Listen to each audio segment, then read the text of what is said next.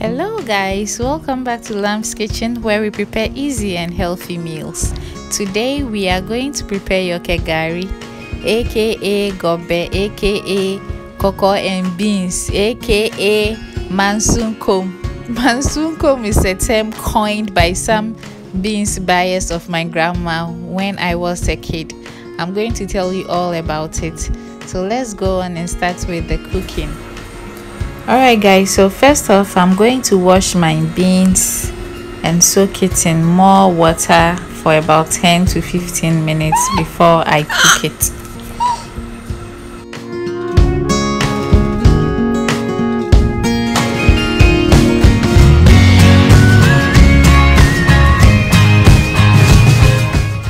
Okay, so after my beans is soaked for about 10 to 15 minutes, I'm going to transfer it into the pot in which I'm going to cook it. After transferring the beans into my cooking pot, I'm going to add about 2 cups of water. Then I will put it on the stove and allow it to cook over medium heat. Alright guys, so I'm going to allow these beans to take its sweet time to be ready.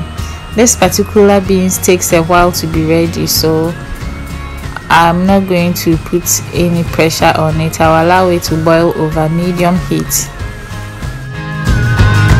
Time to time, check if your beans needs more water, then you add a cup or 2 to it. This will allow it to cook well. It will allow it to become soft.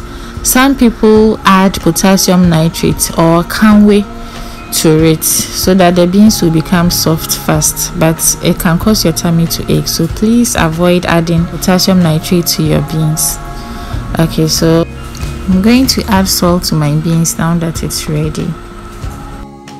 Alright, so now that our beans is ready, I'm going to heat my palm oil. I'm using Zomi because for beans, if you use any other palm oil, you wouldn't enjoy it.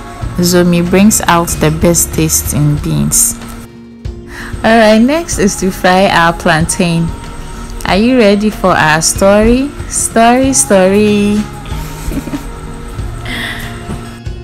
Guys, so when I was in the primary school, my grandma used to sell beans. She used to sell the best beans in the community. What do you want? You don't want me to tell my story? Okay, so your great grandma, she used to sell beans. She used to sell beans to some students in our community, and anytime they came to buy beans, they would tell her mansunkom, Davi mansunkom, and all they were trying to say is that add more water to the beans, so that when she adds the Gari will rise in the beans and they will eat to their satisfaction. People, our Gari and beans is ready. You can see our plantain representing our Gari and our green sauce also representing over there. Charlie, these beans dear, I can't wait to enjoy it. Oh my god.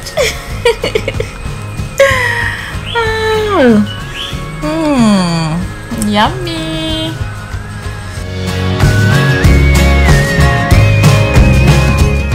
Alright, so personally I like my Gari and beans without pepper. Some people like to eat with pepper. Just do you. Anything goes. Alright guys, try this for your family and friends and thank me later. Thank you for watching. Don't forget to subscribe. See you in my next video. Bye.